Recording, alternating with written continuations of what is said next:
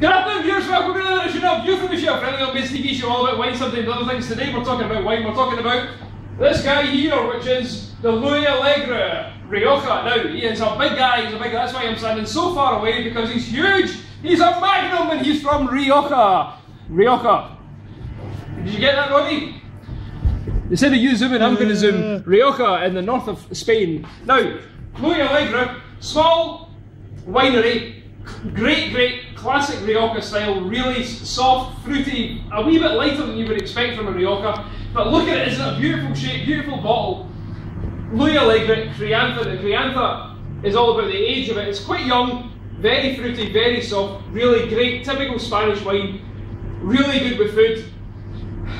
It's so far away, I can't lift up the bottle to show you, but ladies and gentlemen, I'm going to come a wee bit closer. I'm going to zoom in on the Alegre. It's a big guy.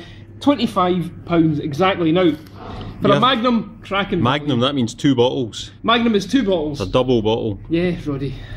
Magnum. Who's hosting this, Roddy? Magnum, not the private investigator. Not Magnum PI, the big moustache. What was his name? Tom Selleck, who originally was the choice for Indiana Jones. You don't have a moustache, Jimmy. No, it fell down, Roddy. It fell down!